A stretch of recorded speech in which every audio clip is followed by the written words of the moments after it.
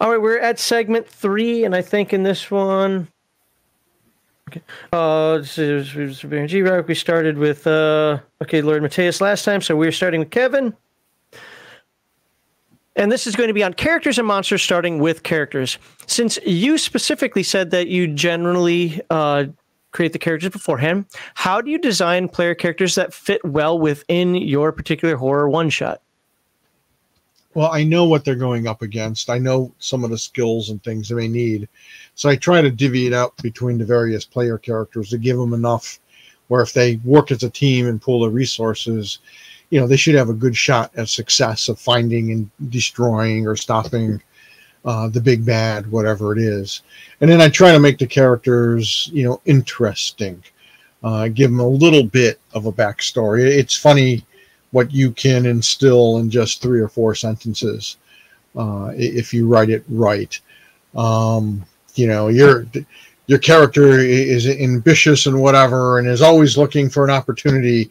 However, at the same time, he's loyal and fearless, or he's, cowardly, but, and you can put in all kinds of little things. You can, if you want, you can have characters be related to each other. I rarely do that.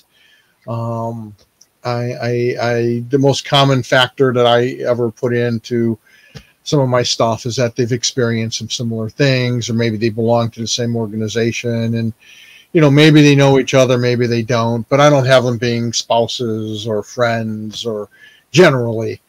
I just give them a lot of the same motivation. You're motivated to find and stop whatever this horrible thing is.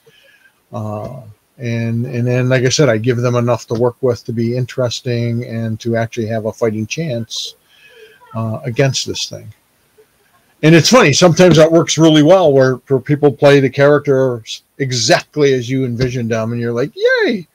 And then other times they just play them horribly, and there's some like really vital thing that you deliberately gave that character that they completely ignore, but somehow they still pull it off. So, again, that's the beauty of role-playing. If the people are playing clever and thinking about what they're doing, they can accomplish the goal, and especially if they're working together or if they're just lucky. How do you handle character death in a horror one-shot? People die, especially in horror games. I think players should be pretty prepared for that. If they're not, what I like to do is when they die, when a character dies, I say, oh man, that was so unfortunate. You didn't really have a chance because of this or that. But man, when you accomplished this, or when you found that clue, it helped the whole group. Because it kind of takes off this thing of dying. But dude, you're going to die. I had one game where the group was playing great, and then suddenly this guy who's a really good game master himself did something. Basically, he set a bomb right up against the gas pipe. And he says, I light it. And the whole rest of the group is like, wait, did you tell any of us what we're going to do? What you're going to do? And he's like, well, yeah, I imagine I would have radioed you guys and told you. And I'm like, but you didn't. All right. Yep. And why you decided you had to kill yourself. He's like, kill myself? I wouldn't kill my character wouldn't kill himself. I'm like, you're right there. You're in the basement. There's no way you can get away. You just lit it. Kaboom. And, the group was not happy, by the way, because they were playing great. And I tried not to kill them all, but the 2 people who were closest to the blast and the guy who lit the bomb, they're just gore splattered across the ruins of this house. And the rest of them I put into traction and in the hospital, but they lived, and they knew they fought the big bad guy and won, and the monsters, and destroyed them. But, it was a very bittersweet, and it was a one shot, and they're like, yeah, I guess. All right. And it's like, I can't help it. That's what this idiot did. What's funny about that is a lot of people will say things like, well, my character would never have done that. Talk to any police officer, highway patrol, whatever. How many people, when they get nervous, accidentally step on the gas instead of the brake. And to be, I'd never do that. It happens to so many people. So the fact that, yeah, you didn't tell somebody, it could have been in your head that you did. It could have been that you weren't even thinking about telling somebody else because your character was under stress, whatever it happened to be, but you didn't tell them. Just so happens. That's exactly what I said, because the guy's like, he said exactly that. He's like, my character would never do that. And I'm like, but he did. And I said, clearly the stress and the heat of the moment, you weren't thinking clearly. And it's like, I got to destroy these things. And you lit it. And then you're like, oh, crap. But it's too late. I mean, it happens. It's always nicer when someone dies heroically. Or if you're playing, a splatter movie, the character, I would assume, Lord Matthias, that you set them up and say, look, people are going to die in this game, and try to go out in an interesting way. Exactly. Yeah. I sort of feel like that's the fun of a game like that too. Like I presume people are playing a horror one-shot and bought the ticket for the ride, like going to horror movies. So they want, part of them wants to be the victim, if that makes any sense. And so I kind of lean into that. So. Okay. Baron, how do you design player characters that fit well within a Halloween horror one-shot? Typically, I'll let them, I will give them the background and let them build the characters. Okay. Good, bad, indifferent. But the thing is typically when they are creating the characters, they always forget something. Especially because they're wanting to get into the game. They always forget something. It never fails. And, sometimes as a GM, you've got to throw in maybe something you weren't planning, throw in that MacGuffin that's going to kill the big bad. That is something that, you have to take into consideration. What's an example of something that they would forget, that you've seen somebody forget?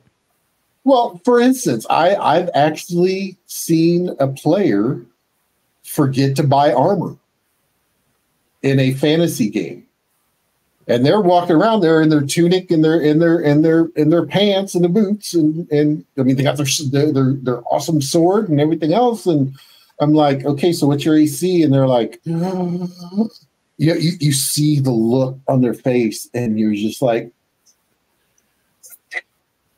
Because they forgot, and sometimes you do have to give them, that MacGuffin of, oh, well, they come across the first band. I keep using zombies and everything, but, why not? It's why I'm so bored of the zombie trope. Everybody uses them. Everyone's like, oh, my God.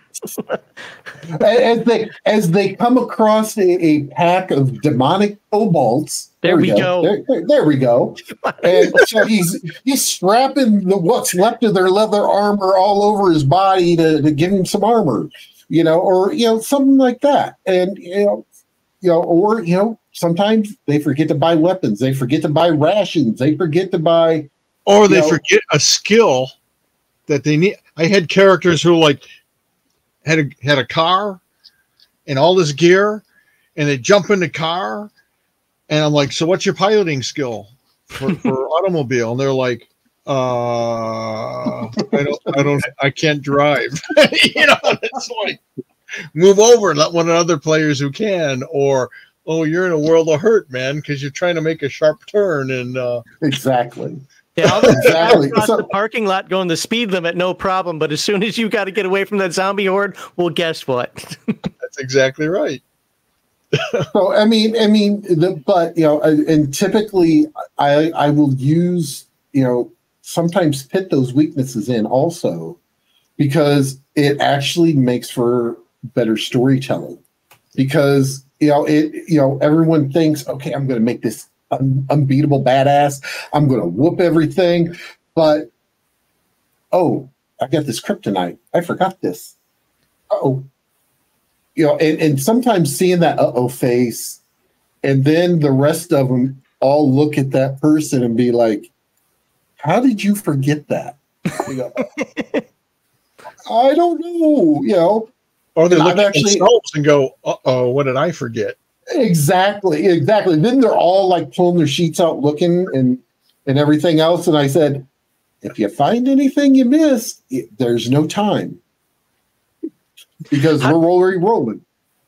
So how do you encourage your players to role play or naturally, I don't know how to say it. I don't want to make this sound forced. I just be immersed. I guess that's the word, in the fear, the panic, and the stress of a horror situation.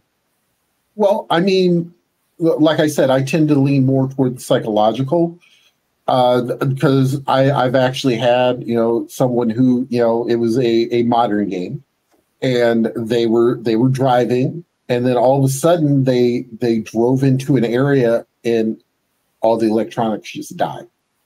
So I actually had that happen in the Sandia Mountains in real life. It was freaky as hell. Yeah, a car goes off, GPS trackers go off.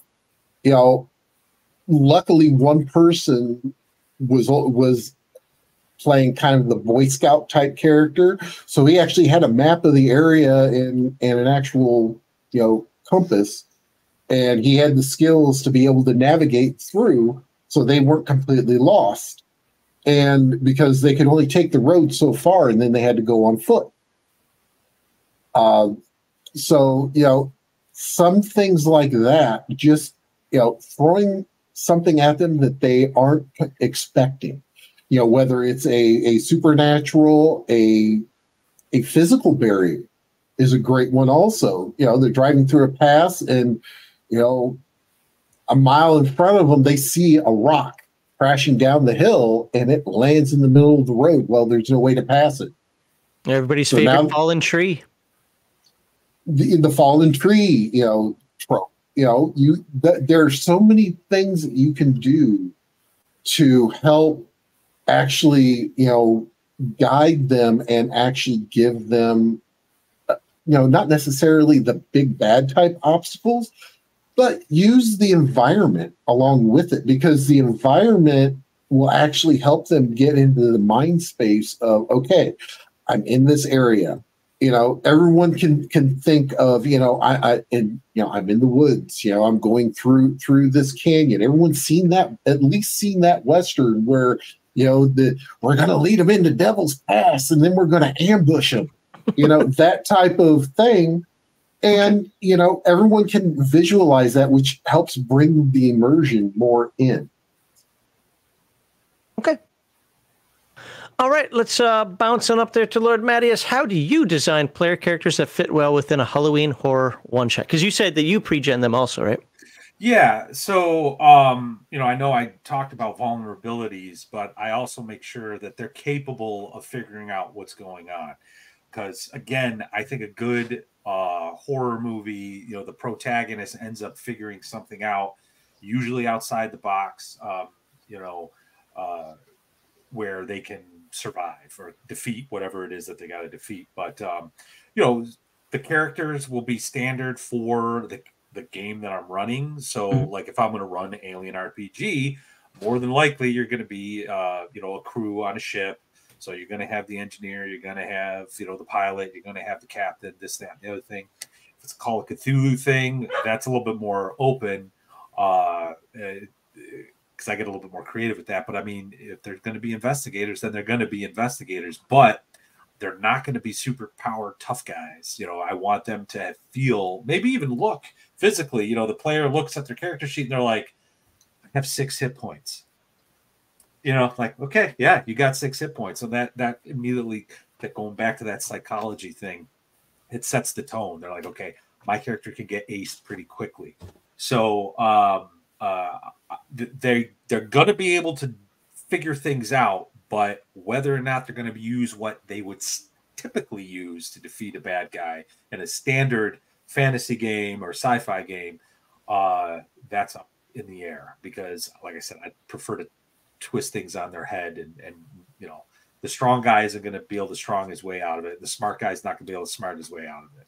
So, you mentioned Alien, and while I think great game masters, probably you three, Kevin's talked a lot about, his game master experience, can use any system to really embrace the spirit of a good one shot. But in terms of mechanics, the cinematic mode of Alien is just absolutely fan-freaking fantastic as far as building up. Like if you want to do your own Event Horizon, which is one of my favorite movies of all time, in terms of the horror, the suspense genre like that, or Alien or whatever, in that cinematic mode one shot, again, you're inexperienced or you want something more mechanical. Pop, pop, pop. Alien just has it right there. Absolutely.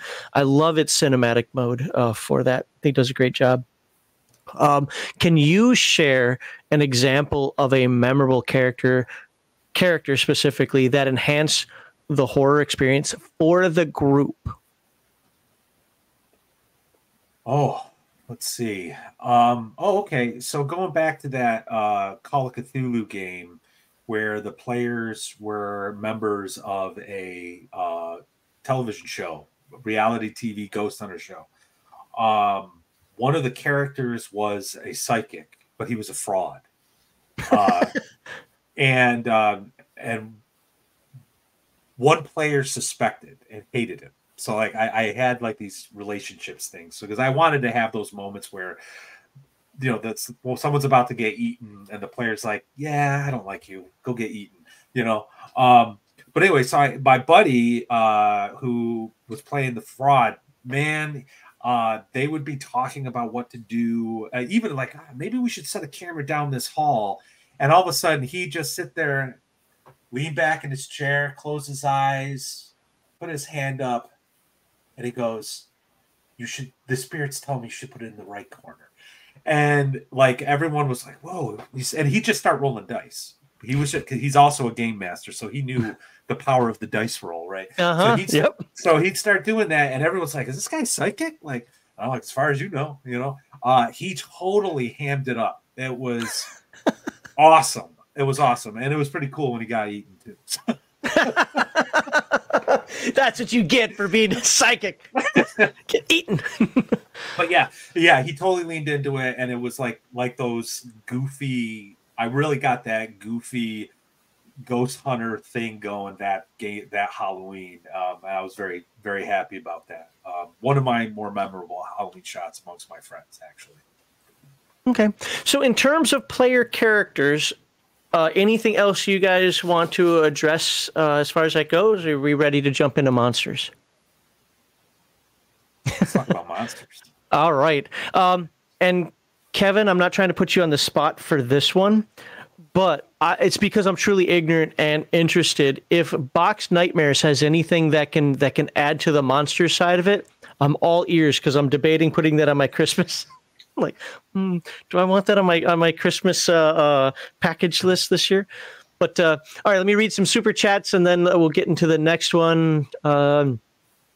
Kevin's greatest villains are the player characters. He has masterminded the ability to get certain players to do the wrong thing.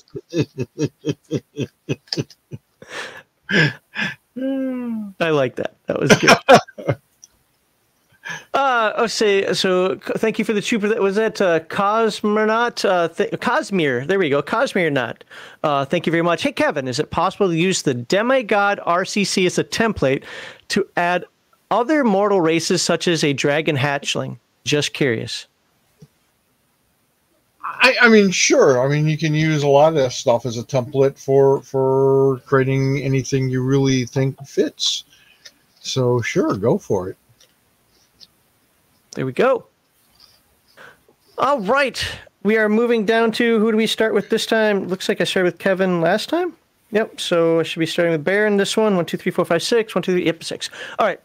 Baron, how do you create monsters or antagonists that inspire fear rather than just being combat challenges? I have not done this yet, but I'm currently reading a book series called the Deathless series.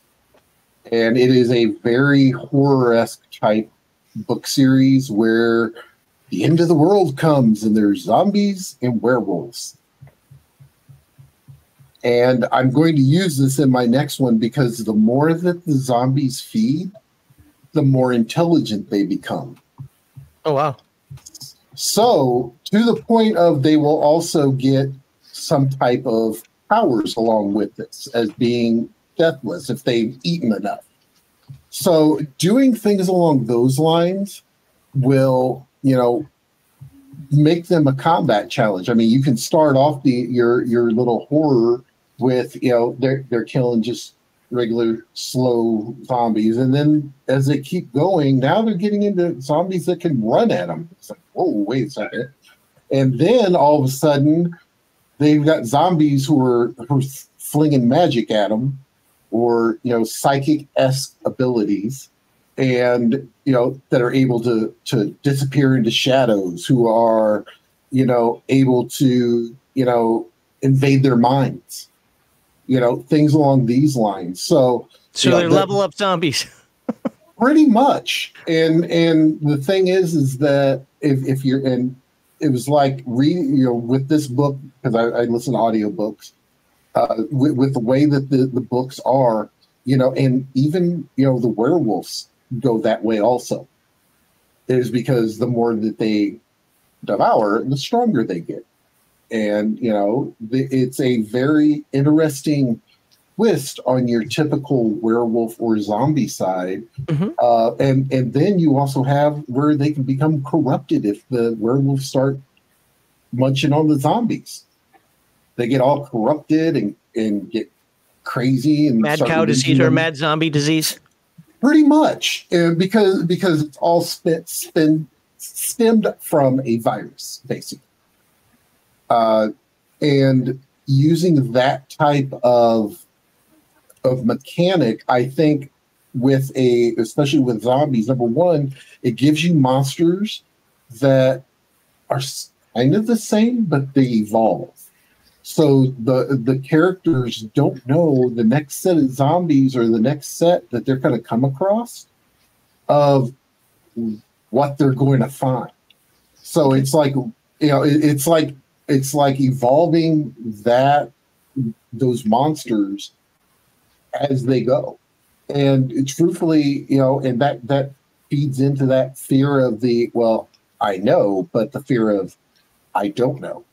So therefore it ratchets it up to that tension, and then, you know, they find out what they can do, you know, once they get to like the third horde on like the third, fourth, fifth day, and then all of a sudden the zombies are moving like, you know, the Flash, or they're just disappearing and then reappearing, attacking and then disappearing again. I feel like Kevin should be holding up the Dead Rain book again, because I think you've described every zombie in his book.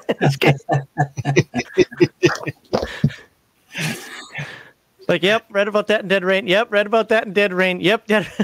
Well, and the other thing is just kind of an offshoot, is that they can also, with the devouring of brains, they can also get memories and abilities from them too. So, what I think is funny, I don't know what's stuck. What I find funny, though, is I can just imagine at the end of the session, all right, yeah, I killed 4 monsters, and you know, we saved the princess, and we did this. Great, it's 1,000 XP. Yeah, I leapt off the car, I swung on the chandelier, I jumped on this guy, it was really cool. Okay, there's 1,000 XP. I got 7 brains. Great, got 7 brains. Move, you know, just level up from 7 brains. There's just something weird about that made me laugh. So, I want to play that character now. Actually, you answered the follow-up I was going to give you, so screw you, I'm moving on. Yes.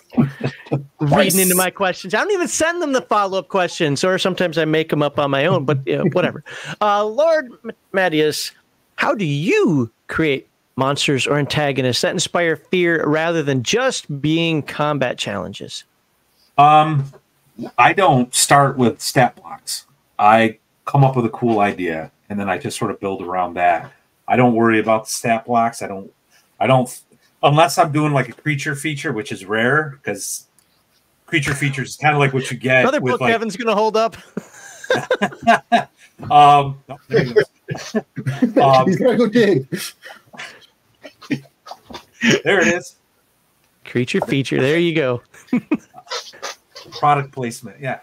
You typically do the creature feature stuff with like your standard game. So when I'm doing horror, I want something different. I want something cool. I want something that's going to like inspire fear. So I'll get like inspired by like maybe a song I listened to, or maybe another movie I watched, or just something I'm thinking about while driving down some back road, country road, you know, from my hometown, you know, and I'll start there, and I'll try to make sure I have a cool history and reason for the big bad to be there, and then as part of that, like onion, I'll be dropping hints, not just about like the situation that the players find themselves in, but what it is that they're about to face, or they will be facing, or they could face. I think, Kevin, you mentioned something earlier where the villain shows up early, but then gets away. So like they see a flash of it, right? And so it starts to build in their mind. I think the more you let the players do the imagining for you, the better your villain's going to be. In my Call of Cthulhu one shots I was doing, I had like this ancient, well, he wasn't ancient, but he was from the 1600s, found like a Cthulhu artifact, became immortal, and was possessing the bodies of his children. That's how he stayed immortal. Named Nathaniel Thornton, Captain Nathaniel Thornton. And he was somehow referenced in every single one shot. So the point where he was kind of like my Jason Voorhees, my Freddy Krueger. And every time the players saw Thornton, the word, or they heard it, they're like, oh my God. They never faced him. I never had to stat him out. He was just there. But they knew he was bad. So I think keep the mystery and feed the villain's backstory and abilities slowly, so the players start to, freak out about it and let it build in their mind. That's what I do. Okay, well, you answered yours as well, so I get to move on. This is funny because I'm like, okay, I can ask him this one. Oh, he just answered it. So, and I don't have anything on my own because I thought you gave a really great answer. So we're going to drop down to Kevin. And same question for you. How do you create monsters or antagonists that inspire fear rather than just being combat challenges? Yeah, I agree. Everything both Baron and they're spot on, right? Lord Mateus have. Yeah, absolutely. And I just want to add, steal great ideas wherever they show up from. Whether it's a movie, like you said, gee, I'm walking down a sort of a scary street. Remember those things. When you have like sort of a scary experience, think, oh, how can I put that in my game? Whether it's your campaign or whether it's a one shot, think of things that scared you in your favorite horror movies, whether it's Alien or Nightmare on Elm Street or whatever it is. Think about those things and try to recapture them. I agree about the mystery thing. Not every creature has to be some big slobbering alien. So I don't know if you have the book yet. This isn't a plug, but you mentioned, creatures. Creature Feature has a ton of great creatures. If you don't have this, I would recommend this even more than Box Nightmares. Box Nightmares is a little bit more of a adventure book, and this has adventures in it as well. But it's got a bunch of really cool different creatures, like 15 different supernatural. I can promise you that one is on my list for this year because I think it's the only monster manual that you have that I don't own. And one of the creatures in that is called the Gormaglut, and it's little. I mean, it's like that big. It's like the size of a lunchbox, and it's hideous and terrible. And when you get into a fight with it, it's easy to fight it and kill it, but you've got to find it first. And because it's so little, it typically lives between the walls, and in the basement and an attic and all over the place. That's hard to get. And the thing is, it radiates this corrupting kind of dark energy that brings out the worst in everybody around it. Oh, wow. So like there's an adventure in here where in an apartment building where things are just really building and building and building to this fever point where people are acting weird and are becoming aggressive or paranoid and all this stuff. And you have to figure out, what it is. And when you figure out what it is, you got to figure out, how do I find it and kill it? And the problem is the things it's manipulating may try to stop you from doing that. And so you're actually fighting people that you know are being influenced by a dark force. So do you want to hurt them badly or kill them? I mean, they're under the influence of something more powerful and supernatural. And that's challenging too. So I like to have villains, even when it's a powerful supernatural creature, I like to have villains that are like insidious and cruel and just despicable, because it just, to me, that's what sort of the demonic and evil is. And you want to get that across, and how to bring out the sense of fear is, I like to have, and both of you guys have mentioned it at various points today, is examples of what it's capable of doing. So you might find some horribly mutilated body, or someone's gone missing, but there's like blood everywhere. And it's like, show, don't tell, right? Exactly. And it just builds it up. The more you can show, the more you can do. I like to give people rumors about stuff. And the cool thing about rumors is, maybe it's true, maybe it's an exaggeration, maybe it's complete baloney. You have to kind of figure that out. But even if it's complete baloney, it can scare, the pants off somebody, because it's like, oh my gosh, is it that? I don't want to go up against that. How do we fight something like that? And it's not that. But you scared them into thinking it could be, because evidence suggests maybe it is. And then I just like to have, like I said, I like to have villains that are, not, I'm going to take over the world or destroy the world. I like to have villains that are just, like I said, despicable. I like to hurt people, kind of villains. And it's like, yikes, or why are you doing this? Because you're just worms. You're nothing to me. You're humans, and so I do it.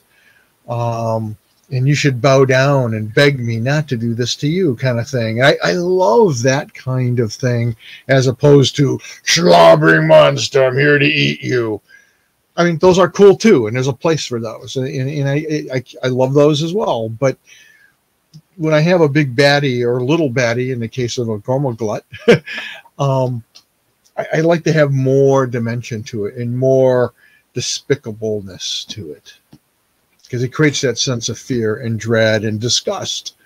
I like disgust in games. If you get rid of the comedic elements of this and just really sit back and take a look, the Vorpal Bunny from the Monty Python, the Holy Grail, it's just a rabbit. And then you see what it does to somebody. You're like, wait, what? What just happened here? I love effects like that. Obviously, that's a comedic movie, so it kind of loses some of that gravitas, so to speak. But just that concept, like, oh, shut up! It's just a dumb little bird or some little grandma. Oh, we got a rat in the basement. Who cares? And then, whoa, what just happened here? Everything's dimmer. Everything's darker. You're tripping over things you shouldn't be tripping over. I like to throw in dice mechanics sometimes too. Your die rolls are just a little bit worse, as it's just exuding this sense of fear and extra dimensional disgust. I like that. No, I think the Vorpal Bunny is actually a great example, because think about it. In real life, you saw this little bunny and it suddenly leaps up and rips the throat out of Baron. I don't know about you, but I'd be peeing my pants and running for the hills. I don't have to outrun the rabbit. I just got to outrun you. Exactly. All right. Anything else you guys want to add to monsters? I know there are a lot of things can be said about monsters, but to be fair, you guys, in probably the most perfect question / segment we've ever had, really hit the nail on the head in terms of how you create these monsters as antagonists in a very concise way that I think people can understand and help food for thought in their games. But if you've got anything you feel is left on the table, go ahead, else I can read some chat and move on. Yeah, I like. Go ahead. I just wanted, actually, you mentioned, Kevin, the word insidious in the context of this creature that can corrupt others. I think that's actually a really cool thing to think about as well, because sometimes the horror that the character experiences is not just like something that happens to their body or some weird thing that happens. It's the fact that they're forced to do something that they don't want to do, or they know they can't do, or there's no escape. And something insidious like that. I love that word, insidious, that forces a player character to attack like Bob the farmer because he's possessed. You know, they like Bob. Bob's been good to them, you know, but now Bob's coming at him with a pitchfork while foaming at the mouth. You know what I mean? I think that's a really good point to bring up. Like sometimes that is horrific, and there's no blood involved. You know, no tentacles or anything. It's just Bob. Exactly. I also want to mention that tragic monsters can be cool. Yes. A couple of great examples of those, of course, is the classic is Frankenstein Monster. Mm-hmm. And the other one that I personally love, I love the design of the creature. It's a hack and slash movie that suddenly becomes not a hack and slash movie or a splatter movie, is Pumpkinhead. If you guys haven't seen it, you need to see it. Pumpkinhead is great. The monster is Stan Winston, one of his best designs ever. And the Pumpkinhead is a creature of vengeance. And what you discover as you watch the movie, not to spoil everything, but the guy who is seeking vengeance by calling up Pumpkinhead starts to take on the appearance of Pumpkinhead.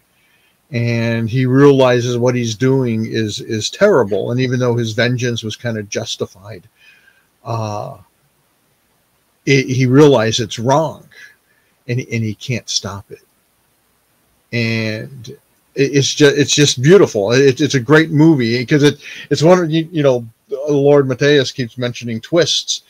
It looks like your typical teenage splatter movie. You know, these teenagers did something bad, and now they're going to pay. And one by one, they're getting killed, and usually in terrible ways.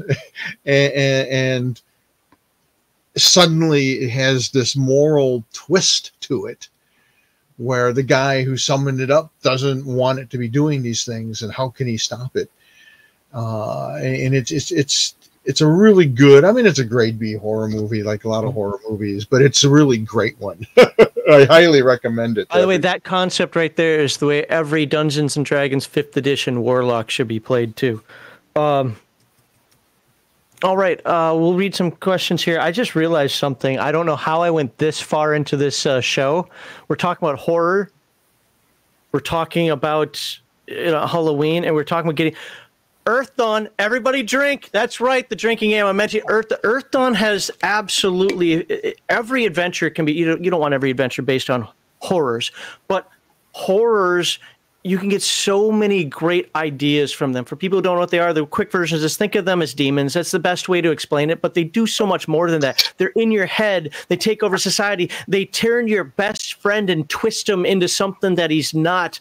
And I just love the way the game integrates horrors into it. Now, we're going to talk about games way at the end, right at the very end. We're going to talk to some good games out here. Kevin's got like 12 of them that he's written. I know Lord Mattias has got a drink. For saying Earth, by the way, for those who don't know, Earth Dawn is a drinking game here because I talk about it all the time, or at least I used to. But we're going to talk about some games out there that are good for this, so we'll bring those up at the end. But yeah, I can't believe I didn't mention that, because everything that these guys have been talking about, especially as far as the monsters go here, is how the horrors from the weakest to the most powerful is generally how they work. Behind the scenes, creepily, sure, they can be in your face as well, but if you see one, it's pretty much over for you at that point. It's all the manipulate, the machinations, so to speak. But all right, where are we? And minions. Oh yeah, yep. Minions, all the way. For them, it's horror constructs, but absolutely, yeah. And Kevin talked about that earlier with the minions, where they got to fight through the minions, on the timer. Already read that one. Beat Magnet says, to make a great horror monster, you have to custom make them so that they're unknown. The fear of the unknown will make the player fill in the details that scare them. And I think that's what these guys have been saying from beginning to end, and I could not agree more. Sheriff, by the way, Sheriff was in one of my old TMNT games. He was the first deer to get shot. He got hunted. when I was teaching him how deadly the Modern Compendium book is.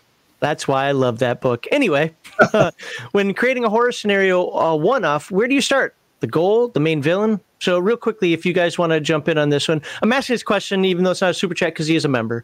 So where do you guys start in quick answer? Start with Lord Mateus. That actually depends on what I want to run, like in terms of the type of horror scenario, and honestly, what kind of inspires me. Like I get inspired by random stuff, a song, a conversation I had. You know what I mean? So Sure. It really depends a lot.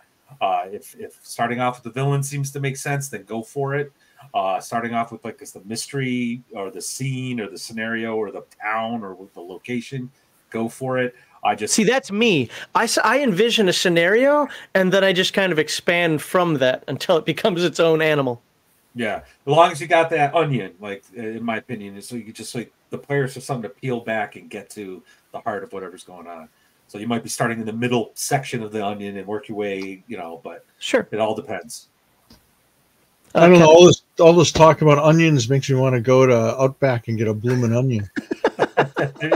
Never cry. It's either bloomin' onion or I'm waiting to cry. I don't know which one. The horror. The horror. Yeah, I ditto to Lord Mateus. It's wherever the idea kind of strikes. Sometimes for me, it's the monster. Sometimes it's the scenario or the location. Other times it's the goal.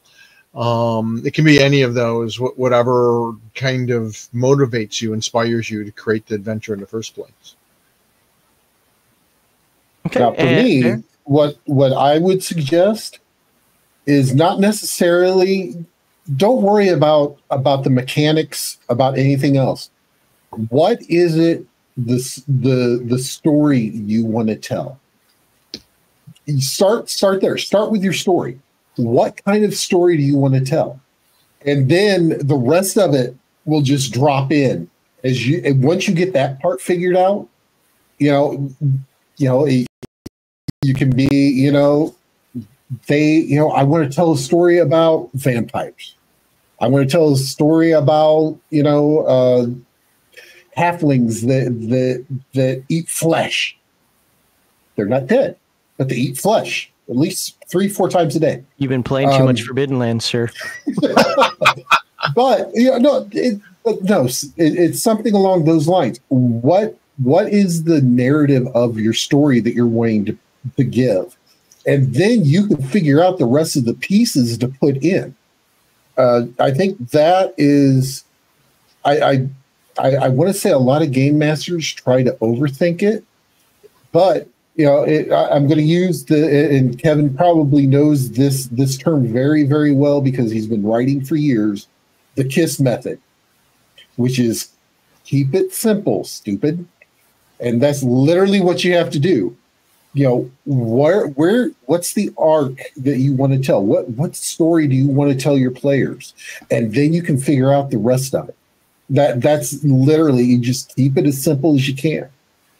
Okay. Well, and be intuitive. It's all about character and story. So what you're saying is very true, Baron. And a great example is we have a guy who's a super talented writer. I can't disclose what the project is, but it's something new and something cool, and hopefully something will come out end of next year. But he's got this great world. He's got all this background. He has a basic idea for the bad guys and the villains and whatnot. And, Sean and I are looking at all this and we're like, but what do the players do? Why do I want to play in this world? And it's all cool stuff. And it's like, but why do I want to play this? And I want to play this because what cool character I have doing what cool things with what cool shit. So always keep your players in mind and what's going to be ultimately fun for them. whether they die in the campaign because it's a horror game, or whether they're going to defeat some big hideous monster. What's going to make it fun for the players? You should always keep your players in mind, and role play yourself in that. And Sean and I were just talking about this earlier today, how people don't role playing. I mean, when I'm coming up with something, whether it's a one-shot adventure or a campaign or a source book, I'm always thinking, if I was the player, what am I getting out of this? Well, you know, in fact, it'll sound stupid, but there's a lot of times where I'm pounding away on the keyboard and I'm like, oh man, the players are going to love this. And I'm getting all excited because I can envision if it was me and I'm running up against this thing or the situation, oh boy, I'm going to be having so much fun, or I'm going to be so scared, or I'm going to be so excited. And that's great. You know, think about what your players are doing. And if you're playing with a regular group, there's nothing wrong with writing to your players. You know what they like, you know what they fear, you know what they have little phobias about. Play on that.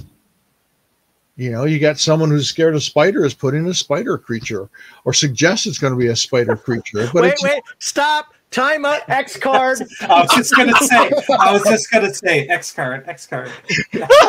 No, it's funny you say that, Kevin, because a story that I've told oftentimes here is the story of the giant ant. The first time I ever played Dungeons and Dragons, I was 10 years old, and I remember the game master having us go through a cave system that had giant ants, you know, these 2-foot long ants in there.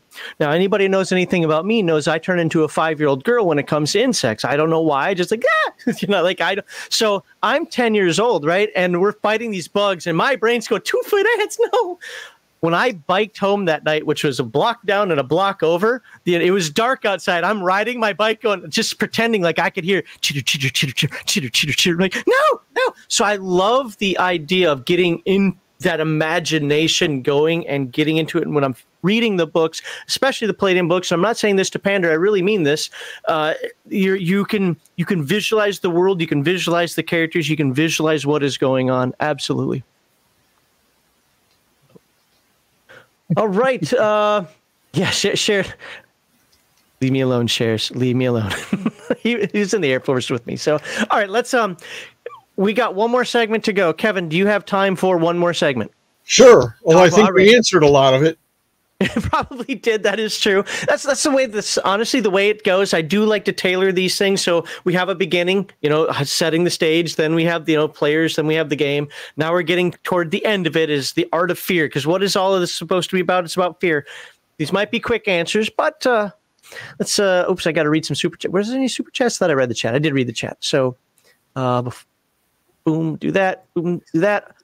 All right. Just as a reminder, some Rando RPG live stream airs live on Fridays at 6 p.m. Central Time, except for the last Friday of the month. That's right. Next week, we will not have one of these because we're going to have the members only.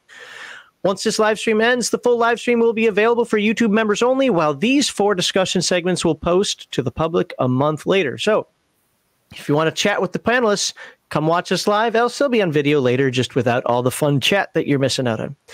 If you enjoy this discussion, please like this video, subscribe to all of the panelists' channels, which you can find in the description. And one of the links I have in there is to the Palladium store right now, which you can get the 2024 Christmas surprise package for $60 plus shipping. You get $100+ worth of books and other goodies.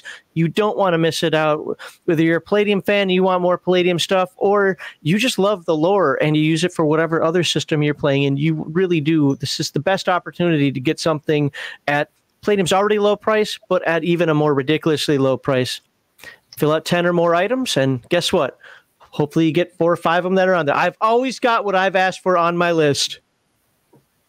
There you go. Hope to see you next time.